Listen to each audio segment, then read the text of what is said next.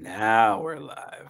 Hey everybody, welcome to Your Music Sucks. I'm Brian Beaudoin. That is my good friend Craig Gass from the Howard Stern Show. 8 Miranda's Pussy on Sex and the City. How are you, Craig Gass?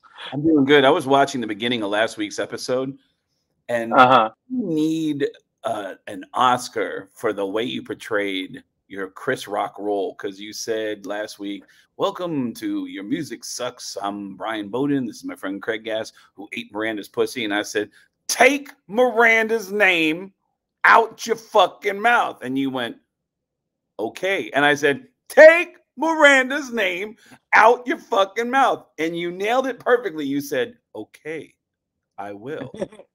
I will. I'm gonna. You fucking nailed. I was so proud of you when I was watching it back. I was like, wow, Brian really fucking nailed that line, man. I know. And to see how good I nailed that line and to know how much money I've cost people on the sets of film projects. Do you forget lines on the set? I don't just forget lines, I forget cues. I'm like a fucking goldfish. Really? It's like I filmed this web series called I'll Call You. And the first day I was really nervous, so I forgot a lot of my shit. And the scene was me driving a car. So I had to drive a car and remember lines, and I was just fucking it all up. Then the third and fourth day, it was a bar scene, and it was a big party scene, and my character was a big party guy. So I was in my element. So the first day I was nervous. Second day I didn't shoot. Third and fourth day I was fucking rolling, zip soaring. And it was fucking great. And then the fourth and fifth day, I was on fire with that too. Once I loosened up, I was good. But I think I was so tense trying to remember the lines, I just kept forgetting them. And then knowing that it doesn't need to be meticulous. It just needs to be the line. You know what I'm saying?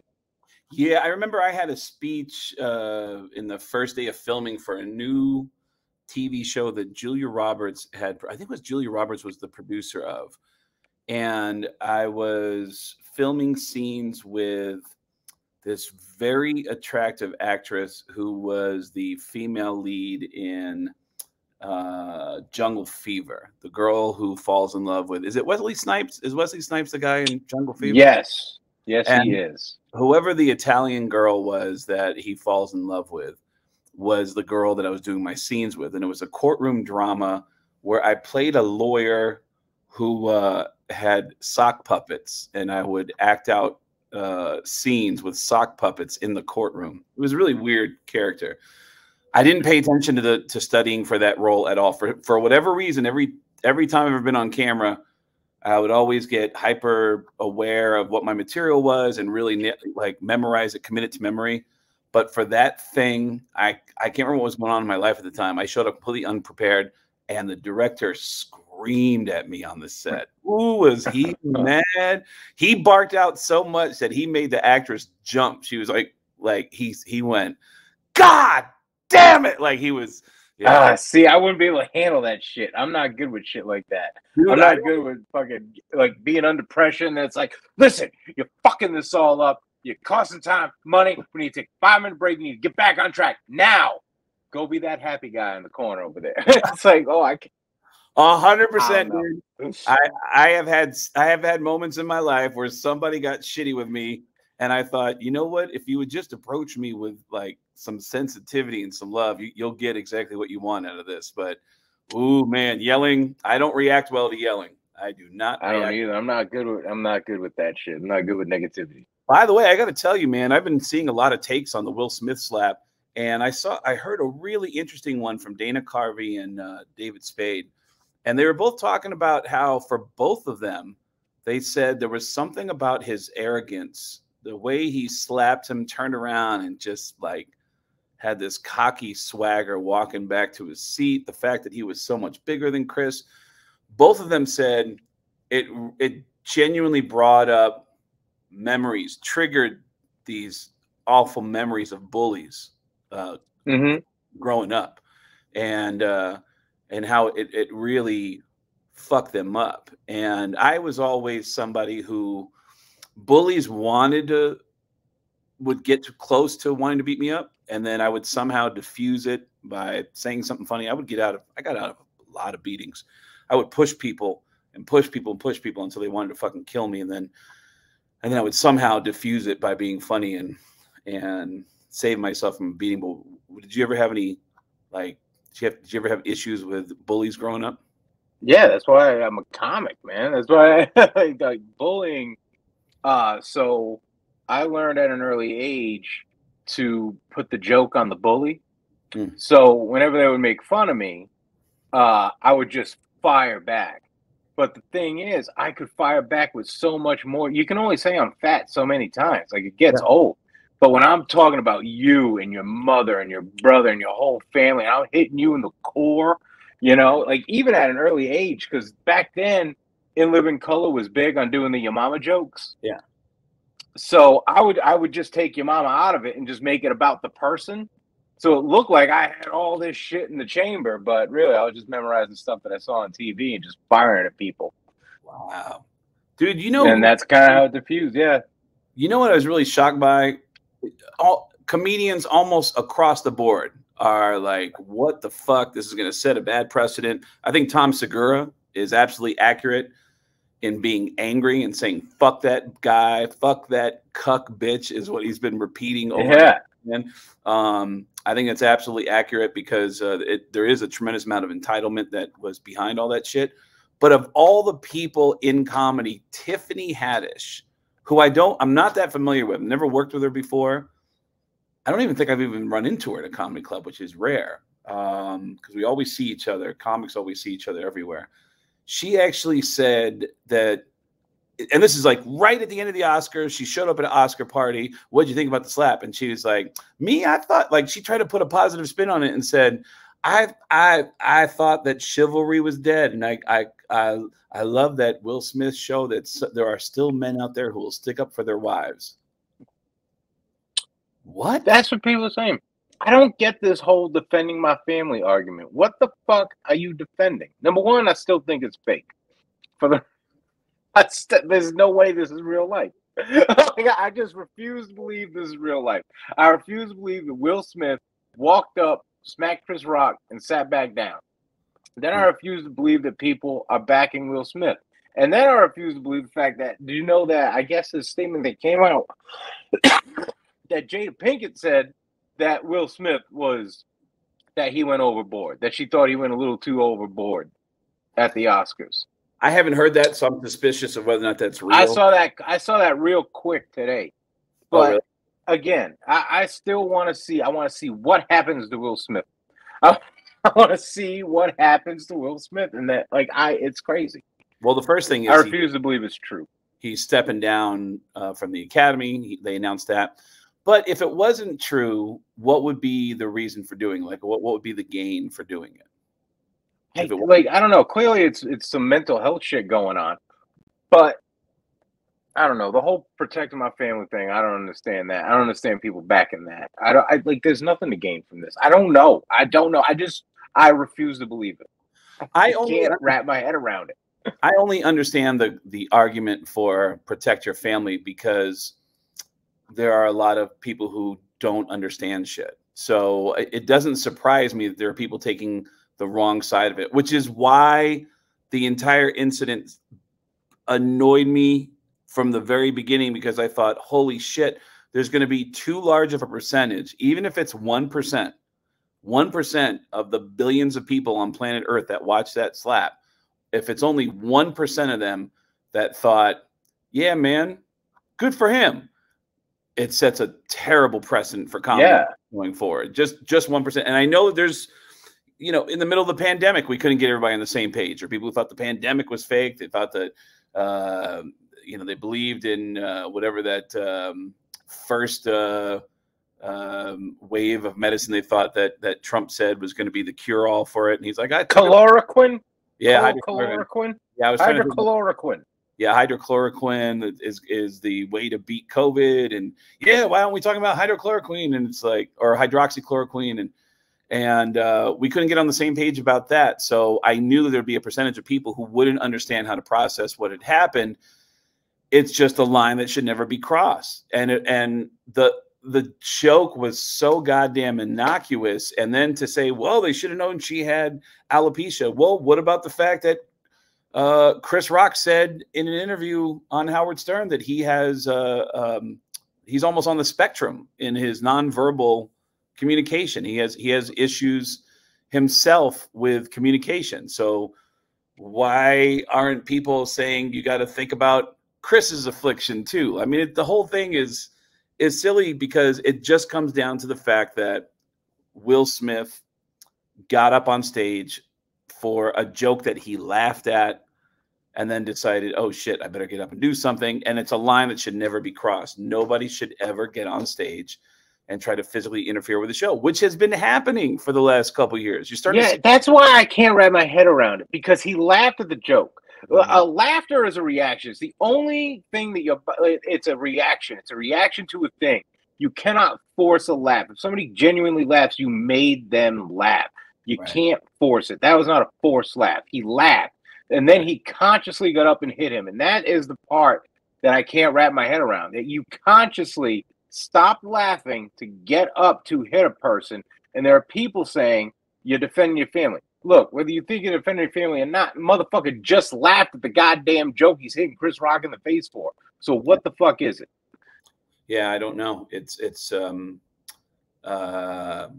is a really weird thing. But I have been talking to some people who thought it was fake, and I just asked him, like, well, what do you think? There's a girl on Facebook that I know. She used to be a waitress at a comedy club that I started at. And she said, I think it was fake and they did it to boost the Oscars rating. And I said, it was 3/4 of the way through the show. How are they going to boot? Like, how was enough people going to find out in that last half hour that the Oscars were on? Like, that makes no sense. Like, there's no strong argument for it being fake. But I do understand that it is such an absurd action. It was such an over-the-top, what the fuck, that some people just can't wrap their head around it actually happening. I get that. Yeah, and it's not like he was laying into the Smith family. Yeah. It's not like it was, here's a Will Smith joke, here's a Will Smith joke, here's a Jada Pinkett Smith joke, here's a Jada Pinkett Smith joke, here's a Will Smith joke. It wasn't any of that. It was a fucking tag. It was a quick fucking in and out that lasted 2 fucking seconds. Right. And because of that, it would have been done. It would have been done. Right after. And then you can talk to the guy after the show. Right after saying that Javier Bardem is praying to God that Will Smith wins an Oscar so he doesn't have to be the one person in the car with his girl that won the Oscar, because him and his girl were nominated for an Oscar that night. And then he looks over at Jada, makes that joke, and then moves on to do the presentation. And then Will Smith gets on. Yeah, it's a bizarre thing, man. It's going to be around it'll be around for the rest of our lives. It's such a cultural moment, such a pop culture moment. And I personally hope they take his Oscar away, because it needs to be, he has to be made an example of. Have you heard Rock's families, by the way? He's got, Tony. I heard Tony Rock go crazy. Did you and I hang out with Tony in Florida? Was that you that came with me to Florida? Yeah. Okay. And then Tony let me get on stage at his show like a couple nights before my show. And then Tony's always been cool, but apparently Chris has a younger brother who is furious and just, he's like, let me get along with Will. He's not even a comic. He's just some. And you know what? Chris Rock is just playing this beautifully. He's not saying anything. He's not doing anything. He's letting everybody else do it for him. It's fucking great. Good on Chris Rock. I'm gonna see him. And you know what's funny? This is the best part about all this shit. This is the best part about all this shit. Chris Rock put out a tweet. He said, "I'm okay. My gums broke the fall," or something like that. Like, he made a joke about his gums breaking the hit, or the gums took the hit. Yeah. And then underneath that tweet is a tweet from like August that just says, "If you're sick and suck on boobies, it's called ibuprofen," or something like that. Like, it's an ibuprofen joke. It's another corny joke. It's such a fucking. It's one of those jokes where it's like if I made that joke, everybody would fucking hate. Like, it's very, very funny. I want to find it. I want to read it verbatim because it's fucking beautiful. It's on the level of the joke that got Will Smith so upset. But yeah, it's just a bizarre fucking thing. You can't understand how something like that happens. But this is Your Music Sucks. The whole point of Your Music Sucks is that me and Brian are best friends. I'm sorry, Craig. I know we're 15 minutes in, but I got a bit we got to do.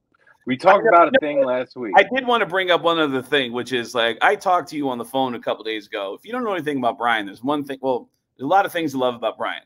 One of the things I love about Brian is that he is a diehard fan of a team that not many people are a fan of. He is a just ride or die, like to his grave for the Miami Dolphins. He's the biggest Miami Dolphins fan on the planet, arguably one of the biggest fans of any sporting team on the planet, any fan you've ever met. And there's a rumor that came out that Tom Brady might end up going to the Dolphins, which I was so happy to hear. And I told Brian, if Tom Brady goes to your team, I will be rooting for. I'll be watching your games every Sunday. And Brian, I couldn't believe. I didn't even understand what you were saying. You said fuck Tom Brady, and if Tom Brady comes, it's gonna suck. And I said, but what if he wins the Super Bowl? And you said, yeah, that'll be 1 year. And I was like, what? Explain to me why you don't want Tom Brady to come to your team. It's not that I don't want Tom Brady. Listen, it's not that I don't want. Look, Tom Brady, if there's a blemish in Tom Brady's career, it's his stats in Miami. And if you look at it, yeah, if you go look at all of his stats in every single stadium, like granted, he still has great stats in Miami.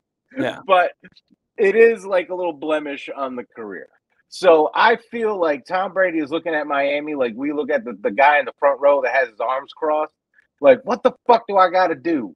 Right? So anyway, that's not that.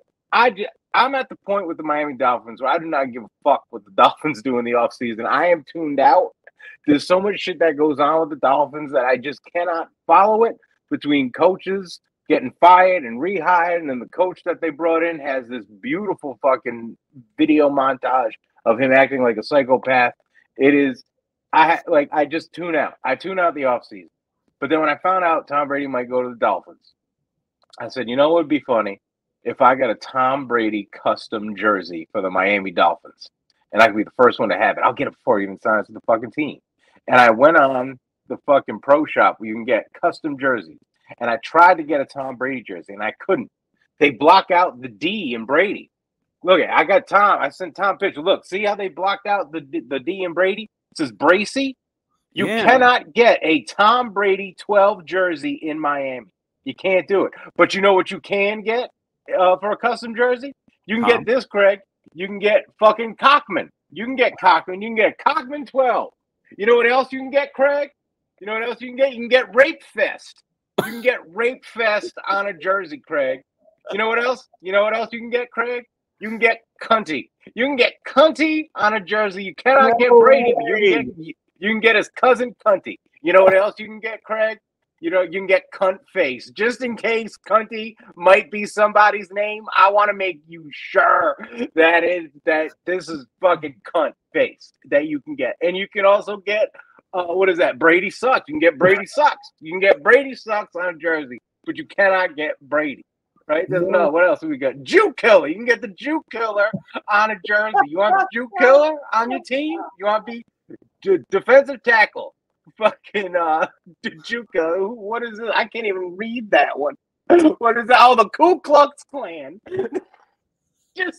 just in case Jew Killer wasn't on the nose enough. And then pedophile. Just straight up pedophile.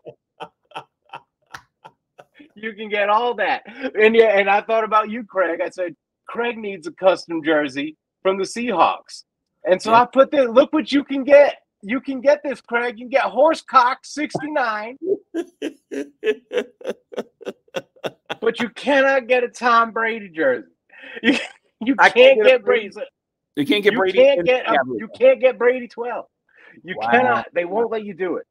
No. You can get Horsecock, but you cannot get Tom Brady. You cannot get Brady. So even if your name is Brady, you're fucked. They fucked all the Bradys out there. But Tommy Horsecock is A-OK. I cannot. And Joey Jew Killer. I cannot believe how much time you put into that. I know Brian is the kind of person that whoever we've been making fun of that day, and we go to Starbucks and they go, "What's the name for the order?" Brian will yell out the name of the person we've been making fun of all day that day. Like that is hilarious that you did that. Holy shit. Well, Brian, this is your music sucks. We are best friends. We love each other, but we just don't see eye on music. We just don't understand each other's music. And so once a week, we send each other one of our favorite songs, and the other person criticizes it and or critiques it, goes through it, and sometimes we learn something about our music being awful. So I sent you a Scorpion song, and you sent me a Redman song. Do you want to go first? You want me to go first, Brian? Why don't you go first? Yeah, I sent you "Time for Some Action" by Redman. Time for Some Action by Redman. And I got a dumb guy question. Redman's one of the Wu-Tang Clan, right? No, he is not. He's really? Not in the Wu-Tang Clan. No, he's friends with the Wu-Tang Clan. No, he's not in the Wu-Tang Clan. Is Method Man in the Wu-Tang Clan? Method Man is in the Wu-Tang Clan. And isn't Method Man and Redman friends? Yeah, they're buddies. They have albums together. Okay. They were in How High. Okay. I was gonna say I thought that Redman was in there because of that connection. All right. So the song is called "Time for Some Action," and I'm listening to it. It starts out. Do you know what made me laugh out loud about this song right off the jump? What did? What? It starts out 1990 motherfucking 2. And it did. Oh no. Every comedian knows you don't want to put a timestamp on shit on your stand-up comedy because 10 years from now it'll be dated. Comics are always advising other comics, if you're going to record an album, if you're going to put out a special, make sure that it's something that will stand up 10 years from now or 20 years from now. You want it to be evergreen, so you don't want to do stuff about current events that are going on. You want to avoid shit like that. So when he starts out with 1990 motherfucking 2, I was like, oh no. But you know what? We're going. The song kicks in 30 years ago, brother. Wow. Holy shit, you're right. 30 years ago. By the way, you know what else happened 30 years ago? Like this Sunday, 30 years ago, Sam Kinnison's been dead for exactly 30 years as of this Sunday, which is crazy. And that's when this song came out. So besides 1992, it started out bad. Like that 1992 made me laugh so hard. I was not ready to open my mind to the rest of whatever was going to happen. I just kept rewinding that to make sure I heard it right. And then the song actually picks up that whole "Time for Some Action" thing. It's so catchy, that "Time for Some Action." It actually made me, and I don't know why, I felt like fighting somebody. I felt like, and I've never beat anyone up in my life. In fact, I've tried to avoid fights forever. That's been a big goal of mine, is to avoid fights with anyone.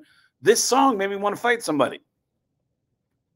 I actually felt like I felt like pumped up about it. And then once you get past that initial hump of that hilarious 1990 motherfucking 2, which he references a couple times in the song, like, why are you doing?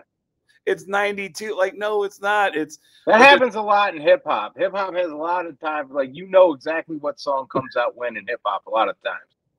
Well, the lyrics the lyrics are really original. Lights, camera, cock back the hammer, straight from the land of the lost.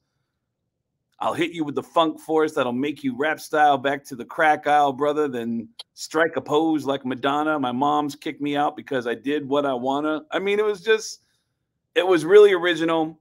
And that chorus of just constantly saying "time for some action, time for some," I got into it. I liked it. It started nice. If it wasn't for 1990 motherfucking 2, I would give it a 4, but I'm going to give it a 3.5. I really like the song. There's not much else I can really add to it. It's a great song. The rhyme scheme is really original, and I admired him for that. But Redman, if you're out there, I liked your song. You lost me at 19. I tell you what, if you like this, you will probably be a Redman fan, because his lyrics, he's one of the best lyricists of all time. Like he's great, and he has some great references, and he's fucking hilarious, and, Yeah, and he's delightful. I met him one time. He was very delightful. Brian Bowden and Redman in the same room is exactly what you think it would be. Just a delightful man. Yeah, and it was funny. He was doing a show at this place that I do comedy at, Tetrahydric Club, which is a big marijuana social club. Okay. And he's on stage. He's introducing his whole crew. And he did an episode of Cribs, and on an episode of Cribs, there was a dude just laying on the couch. All right, this guy, Mike, like whatever his name was, Mike, laying on the couch. Yeah. And he's doing the show. He's like, and this is my boy Mike, right? And people just clap. He goes, oh wait, no, this is the dude from. Remember when I was on Cribs and the dude was laying on the couch? This is the motherfucker on the couch. And the thing got it got a bigger pop than when Redman came on stage. It was fucking unbelievable. It was like people were just praising this dude on the couch. No. Anyway. Yeah, you sent me. What? Hold on a second. Wasn't that the legendary episode of Cribs where Redman's place was a shithole? Is that his? Yeah, he just looked like in a regular apartment. Yeah, it was like a regular. like the doorbell still had the wires. Like, you want to ring the doorbell, you just got to rub these wires. Ooh, I remember hearing about that. He goes, and now I'm going to show you the safe, and it's just a shoebox full of money. That is hilarious. Yeah, man. Yeah, it was everything you wanted it to be. I sent you that Scorpion song, and as far as this genre of music, hard rock and heavy metal, Blackout is considered a classic. Had you ever heard the song Blackout before? I've never heard Blackout before. No. All right. What did you think? This is new for me. So it starts out like every song that I've ever heard from the genre. Goes into the, hits that fucking guitar, and then he starts to singing. He's like, I realized I missed the day, but I'm too wrecked to care anyway. And I listened to the rest of the song, and then I blacked out. A lot of redundancy at the end about blacking out. And I'm like, I think this song's about blacking out drunk. Then I went back and listened to it again. And the first verse, I realized when I missed a day, I'm too wrecked to care anyway. I look around and see his face. What the hell if I lost my taste? I don't want to find out. And I'm like, this dude get blackout drunk and fuck another dude? And then that's all I thought about the rest of this fucking song. You know what? It's a good point. Like, I've lost my taste. And then there's another thing. There's another line where he goes, last thing I recall, I got lost inside a deep black hole. Okay. Now, if that ain't butthole in a blackout drunk gay sex act, I don't know what is. I don't know if that, but then I'm thinking maybe that's exactly what this song's about. And Craig's gonna be like, so do you know what this song's about? And I was gonna say blackout, but is this about a dude that got blackout drunk and had sex with a man? Is that what this song's about? Here, I'm gonna tell you something crazy. I've never paid attention to the lyrics. But as you were reading the lyrics to me, I was like, "Oh shit! I think this is about a guy getting fucked in the ass." I didn't even think about it. It's literally about getting fucked in the ass. Yeah, I got lost in a deep black hole. I don't want to find out. I just want to cut it out. Oh my god. But those are the lyrics. Like the lyrics are basically, "Hey, I may or may not have had sex with a man. Blackout. Yeah. I got blackout, and here's a guitar solo." Wow, so, I never even thought about it. But yeah, you're right. You're absolutely right. I never thought about it. But on a scale of 1 to 5, what did you think of the song? I mean, I'll give it a solid 3 just for the gay stuff. I was like musically, I was gonna give it like a 2 because it just sounds very stereotypical to the genre. You know what? We got to get Tom to do some real homework and get Tom to cut through all the episodes and just splice together moments where you're like, I was going to give it a 3, but I'm giving it a 3.5 because of the gay stuff. Like, how many times the gay stuff, quote unquote, made you give it a better rating than what you were going to give because it had some gay stuff in it and it tickled. I don't know. I have it with Judas Priest, like I have with the fucking Scorpions. Yeah, yeah. That is hilarious. All right, so a solid 3 for Blackout by the Scorpions. Solid 3. I sent it to you because I just saw the Scorpions do one of their nights of their residency shows. Skid Row opened up the show, and I hadn't heard that song in a long time. I was not the biggest Scorpions fan in the world. I was going more to see Skid Row than anything else, and when that song started, I was like, man, this really brings back some memories. And I was like, this is actually a good song. Like for that genre of music, It really is. It's a classic. So I love that song, man. Where do people find you, Brian? Go to IllinoisCockburn.com. IllinoisCockburn.com, exactly as it sounds. I will be doing the roast of Steve Miggs up in Seattle for KISW next Friday, the 15th of April. Tax Day, April 15th. I think they moved it to the Monday, the 18th, I think, for some reason. But I'll be there. How many Will Smith slapped in the face jokes do you think are going to happen at the roast? That's a good question, because we're going to have a guy from the Seahawks, Walter Jones, NFL Hall of Famer, former Seattle Seahawk. And my guess is people are going to direct some Will Smith jokes at him. I think I'm the only comic on the bill. I don't think there's any other comics. Everybody else is from the radio station, from the Seahawks, or from local. Oh, then they're all going to do it. They're all going to do it. Probably. And then next week, I have a big announcement about a tour and about some other big stuff that you'll be hearing about before we get to next week's episode. But I'm excited to announce the tour. Right. So, and we're going to do some shows together, Brian. So I'm looking forward to that. Cannot wait. I love you, man. I will see you soon. And your music didn't suck this week. Yeah, your music sucked. Your music was it didn't suck. It was gay. Your music was gay. It was gay. And the gay parts made you happy. The gay parts made you laugh, Brian. I'm in a deep black hole and I just want to cut it out.